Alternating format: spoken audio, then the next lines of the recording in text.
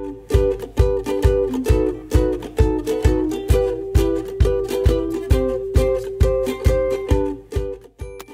and welcome to another Lawn Fawn video.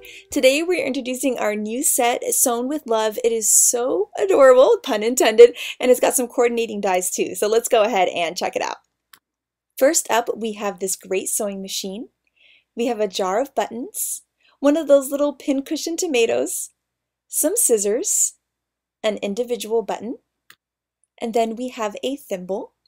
We also have a spool of thread, and then you'll see that there's this little dotted line there that can be the thread in the spool. So I'm going to stamp that across on the right one. Then we also have another spool of thread that also already has the thread on it. And then this is a little pin, but I like using it as a tiny little needle too with that thread going through it. And then here's a larger needle which looks cute with that thread going on it too.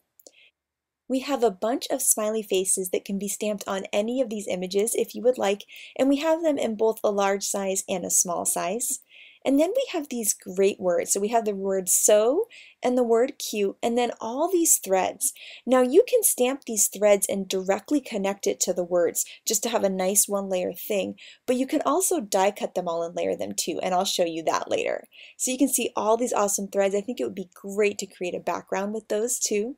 We have some cute little hearts for decoration, and then all of these sentiments to go along with the sew. So we have I love you so much.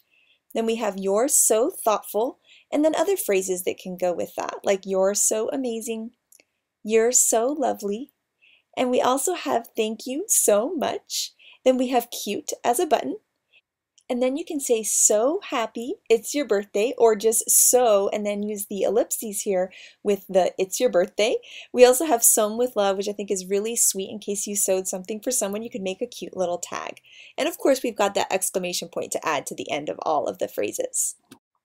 So here you can see I'm using my Copic markers to add some color to these fun images. And what I love about this set is you can get really creative with your color combos because the sewing machine really could be any color. And so I had a lot of fun picking out my color combo for this card. Now here you can see that I am touching my light marker to my dark marker to help me create a medium shade to blend that BG13 and BG11 together. I sometimes have trouble blending these, and by touching the marker to the dark marker, you pick up a little bit and create a medium shade. So next I'm going to work my red into this because this is going to be turquoise, red, and yellow. I'm so excited about this color combo. And so I'm just blending that out into the middle of all of those pieces to make them look kind of three-dimensional a little bit. And then I'm going to color in my buttons with that same red so that everything's going to coordinate on my card. Now we designed this set in honor of Lynette, who works here at Lawn Fawn headquarters.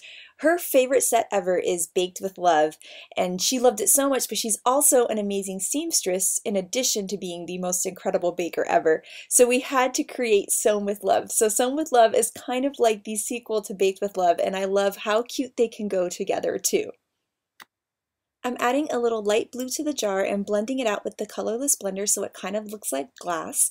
And then I'm going to be using the same grays I used for that jar lid, the toner grays, for my scissors so that once again everything's going to coordinate on my card. And I really love coloring in these scissors. They look kind of three-dimensional when you add all the shading. Next, it's time to color this little tomato, and my grandmother always had one of these, so I just love looking at this image because it reminds me of her. So I'll use the same reds, and then here we'll throw in some green for the top of that tomato, and then color in the little pins also to match our buttons and sewing machine.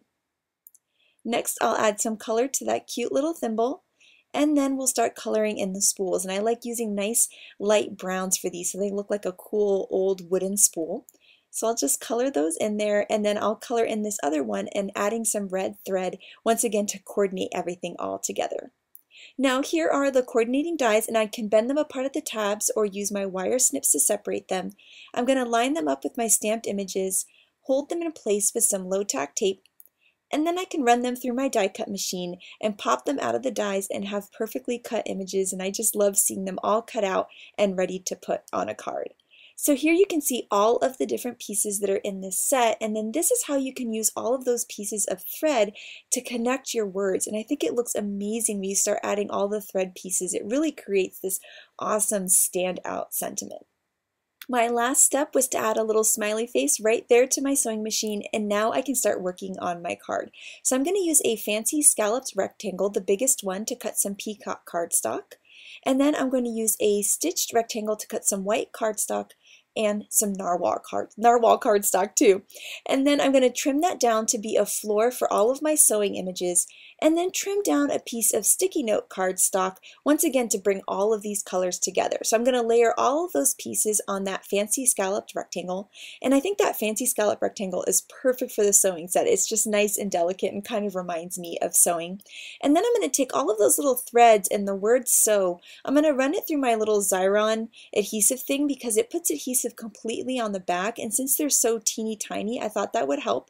So now I've kind of created my own little custom stickers out of these threads and the word sew, and I'm going to line them up on the base of the card there, and I love how bold it looks die cut with that nice white border on the gray. Then next I'm going to stamp the thank you and then the much, and I just love that sentiment. I think it's so sweet. And now I can start to layer all my pieces. And I'm going to use some foam adhesive on them just to give them some nice dimension. And I'm going to layer this cute little sewing scene with all of my coordinated images. Now that I have that all there, I am going to trim down a cardstock here, and I'm going to make sure that it fits behind the card without covering up any of those beautiful little lacy edges. So now I can see the lacy edges all around, but it still stands up beautifully, and I just love how cute this is. Next up, I am going to be recreating a card by Shari that is just so cute, and I'm using a ton of scraps of cardstock here. I've put my EK Success powder tool all over all of them. That way, when I heat emboss, it's only going to stick to the images that I have stamped in Versamark ink. So I've stamped some buttons, a heart, and the word cute too. Now that I have those all stamped, I'm going to add some white heat embossing powder to all of these images. So I'm just going to go down and add them onto all of those different colors of cardstock. And once I have that white heat embossing paper on, I can now go ahead and heat everything up so it's nice, bright, white, and shiny. Once they've cooled, I'm just going to take a dry cloth and run it across my images here just to get all of that powder off. So you can see how nice and bold it looks now with the powder off of it. And then I can start to use my coordinating dies to cut all of these images out. And that little heart there is from Elfie Selfie, but all of the rest of the pieces are from the Sewn with Love set. So I'm going to die cut all of those buttons there, and also die cut the word cute too. And now I've got all these pieces to start working on a card. Now here I have one of the new zigzag rectangle stackables, and then also a stitched rectangle, and I'm creating a white card base and layering a bunch of white pieces, and I love how Shari did this. I think it's really striking and just really beautiful to have all these white layers on top of each other. So I'm putting some foam tape on the back of my pieces, and you'll see here I made a little mistake. I shouldn't have put that foam tape on the back yet because I had to stamp my sentiment, but it actually went okay. I stamped it once and it was fine, even with the foam tape on there already, so thank goodness for that. So I've layered all my pieces now, and I'm adding a little glue to my word cute, and I'm going to layer that right on top of the as a button. And then I'm going to layer all of these buttons in a nice little grid, and I love just the rainbow colors of buttons. I think it's just so happy and fun. And then once I've decided on my grid, I'm going to peel off the little backer on my foam adhesive and lay them all out, making sure it all lines up into this great grid.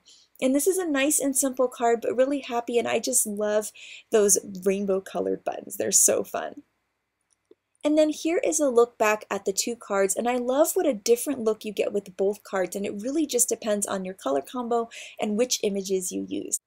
Now next up, I wanted to show you some amazing cards from our design team, and this first one by Nicole is so clever. I love that she added Meow You Doing to this scene, and adding that little sweater to the cat is just way too adorable. Elena used Bannerific to be the thread for her sewing machine, and I love that look so much. This card by Elise is so sweet. I love the monochromatic purple colors. It's just awesome. And then I love how Lynette included embroidered thanks with all the sewing images. I think that's such a great idea. Shari's color combo here is beautiful. I love the watercolor wishes paper mixed with the perfectly plaid. And then Yainea's card is so gorgeous. I love the custom pattern paper in the background she created with all of the smaller images.